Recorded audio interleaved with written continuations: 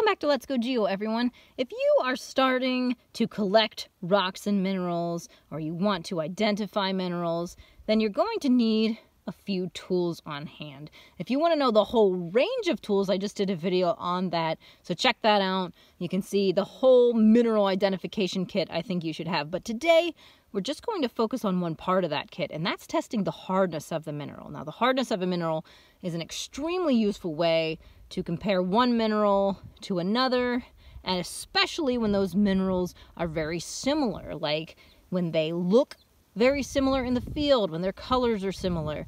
You might need another piece, another clue to identify them, and the hardness comes in handy. The very first thing you should have on hand is a field guide for minerals. You want to get yourself some sort of field guide. This is the Audubon field guide for rocks and minerals. And the reason you need this is because this has all the information about all your minerals. So, for instance, there's all the information, but your hardness is right there. And if you're finding minerals in the field and you start deciding what the hardness is of a mineral you found, well, then you can look it up in this book and double check, does that match? Is that supposed to be the range of the hardness of that mineral? So get yourself a field guide. Some of these, like this one, also has some really nice colored pictures that just kind of help you compare the crystal form that you've found. Next, you'll want to start getting some sample minerals. Now, of course, once you start collecting, you'll have these samples. You can also purchase some basic kits that have a few of the key mineral samples in those. So you might want to just get that when you're first getting started. Next, you definitely want to have on hand an actual hardness scale. Now, what we use here is the MOHs relative hardness scale. The MOHs hardness scale was developed in the 1800s, 1822, by Friedrich Mohs, and it's a relative scale, meaning you're comparing one mineral to the hardness of another mineral.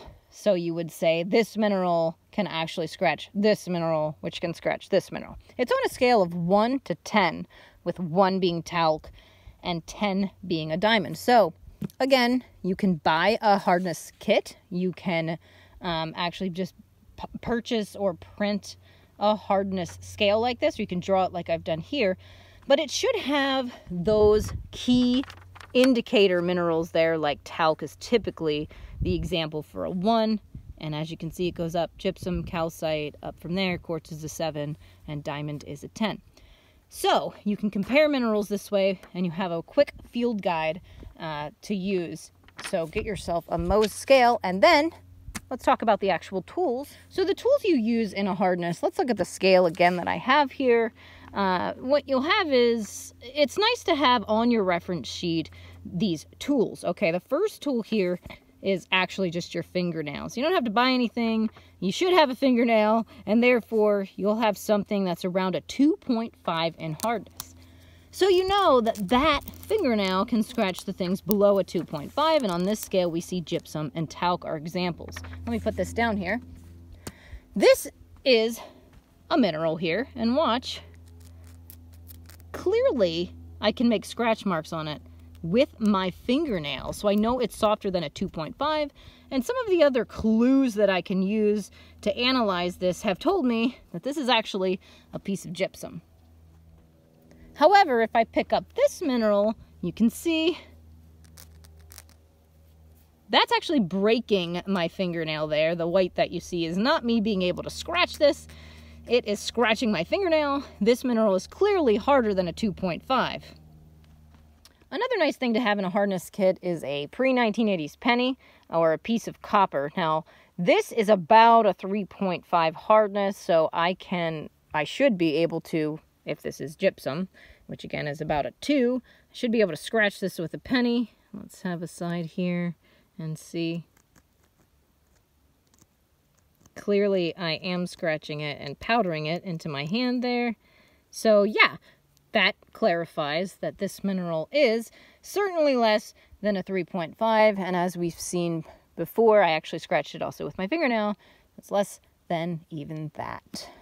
However, if I found, say, this mineral and I thought maybe it looked like gypsum And I looked it up in the book, and gypsum was supposed to be around a 2. And I took my copper penny, which is about a 3.5, and I kind of scratched it. And I had trouble scratching it, which I am. Then I would go, oh, well, it can't be gypsum. Next, if you need something that's going to be around a 6.57 range, then a piece of hard steel, like a steel file, or a ceramic tile comes in handy for those tests. And as I've already mentioned, minerals themselves can be great tools to have in your kit because by using your field guide, you can know exactly what their hardness or range of hardness numbers should be. For instance, we know that here calcite should be about a 3. And quartz should be about a 7. So if I have a mineral and I can scratch it with my quartz, I know that it's less than a 7. Maybe it's feldspar or fluorite. However, if I actually try to scratch the quartz and the mineral I have scratches quartz, I know that it's actually harder than a 7. So perhaps it could be topaz or even diamond. Also, a piece of window glass will come in handy. Quartz should scratch a piece of window glass, and glass is usually about a 5.5, but quartz is a 7. Now, typically you'll see a hardness scale or testing reference, and it will mention that to test some of these harder minerals, the 8, 9, and 10 category, that you actually use other minerals themselves. You use minerals that are harder than them to see if they scratch them. There's less objects that are of that higher hardness, but a drill bit is one thing that you might be able to easily get your hand on. And there's different types of drill bits, but a drill bit can be harder than an 8, 8.5, so that will be another great thing to have in your hardness kit. So there you have it, all the tools that you need to get started testing a mineral's hardness, and you're on your way to actually identifying what mineral that you've found.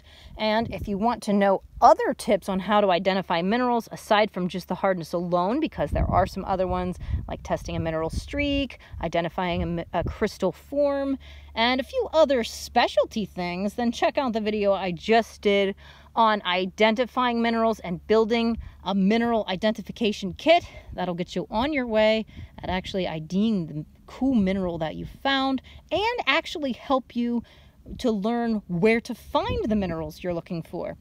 Other than that, I will see you guys next time here at Let's Go Geo, where we'll talk more about minerals and crystals and fossils and all things geology. See you guys.